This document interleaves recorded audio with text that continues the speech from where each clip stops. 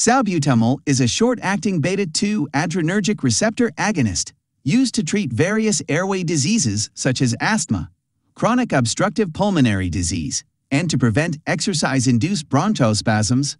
Routes of administration include oral, subcutaneous, intravenous, and inhalational.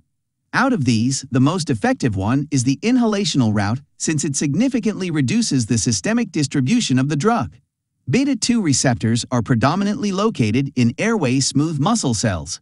In addition, they can be found in the cardiac muscle, uterine smooth muscle cells, blood vessels, skeletal muscle, and in various immune cells.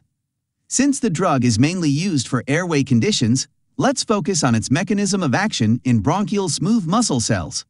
Following administration, salbutamol binds to the beta-2 adrenergic receptors on bronchial smooth muscle cells and activates them.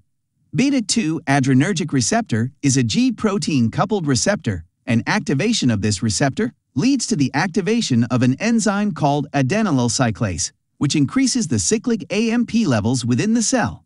Increased cyclic AMP causes reduction in intracellular calcium levels, which ultimately relaxes the smooth muscle. Through this mechanism, salbutamol causes relaxation of smooth muscles of all airways, from the trachea to terminal bronchioles.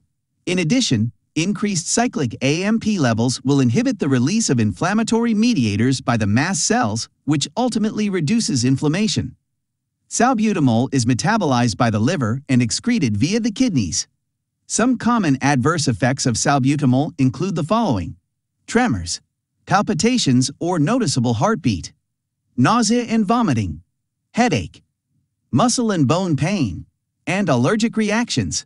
Finally, it is important to know that these adverse effects occur much less frequently when salbutamol inhalers are used.